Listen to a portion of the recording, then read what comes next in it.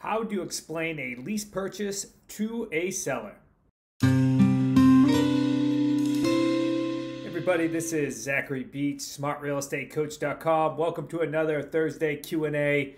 This is such a common question, and it's this explanation is so vital to the progress of your terms business. It's important that we get this thing right.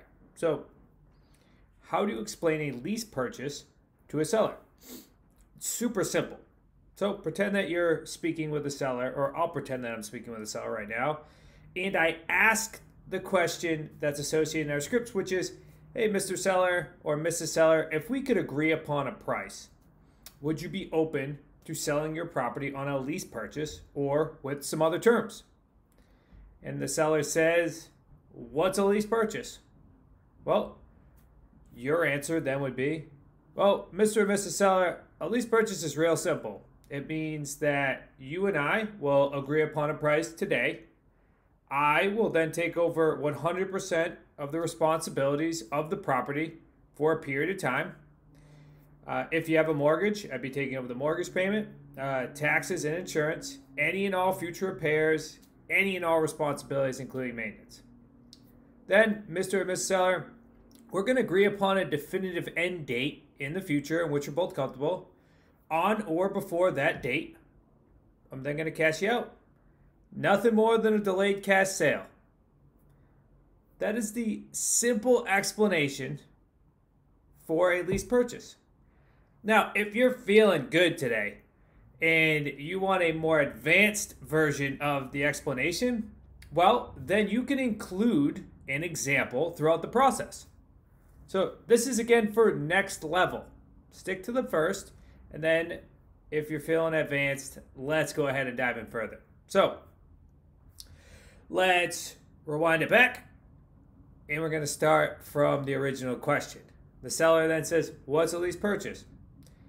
Then you can then say, Mr. or Mrs. Seller, let me just ask you a couple questions first, and then I'll use your property and your numbers as the example. That way you can best explain this to you, and that way you fully dialed into the process.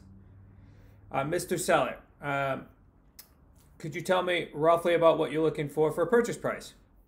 In this example, let's just assume it's $400,000. Then you say, can I assume that there's a mortgage on this property? And the seller says, yes, you can. And you would ask, roughly how much is that mortgage balance? Let's say they say $250,000. Okay, great. And roughly how much is that monthly payment? And they say $1,500. Well, Mr. Seller, does that include taxes and insurance? Yes, it does. Perfect. So now the advanced explanation is this. Mr. Seller, using your numbers, a lease purchase would look like this. Let's say we would first agree upon a price. Let's just, for this example, using your numbers, $400,000. Say we're going to agree upon $400,000 today. I'm going to then take over any and all responsibilities associated with the property, which is the $1,500 a month plus anything else that's going to show up as far as maintenance.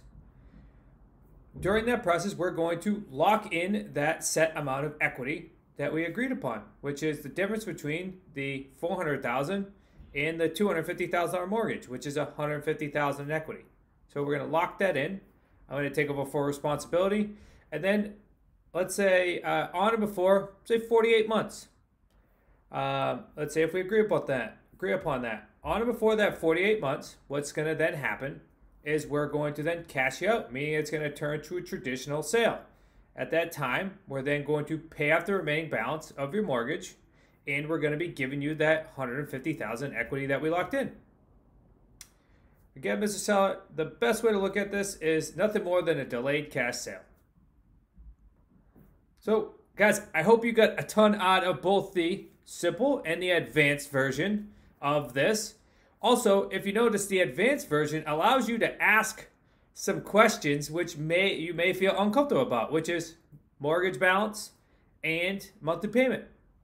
Now you are not intruding on the seller's personal life, but you're asking for the information. That way you can explain it in more in depth. So great way to be able to grab the mortgage information as well.